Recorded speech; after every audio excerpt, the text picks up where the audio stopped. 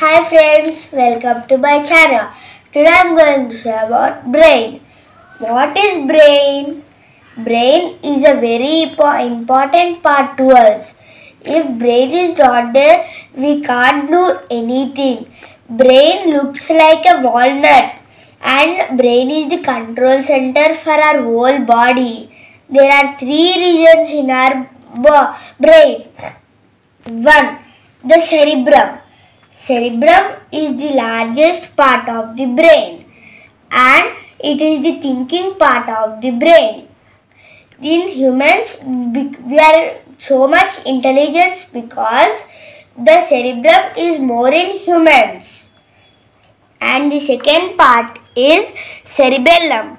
Cerebellum is most important to us.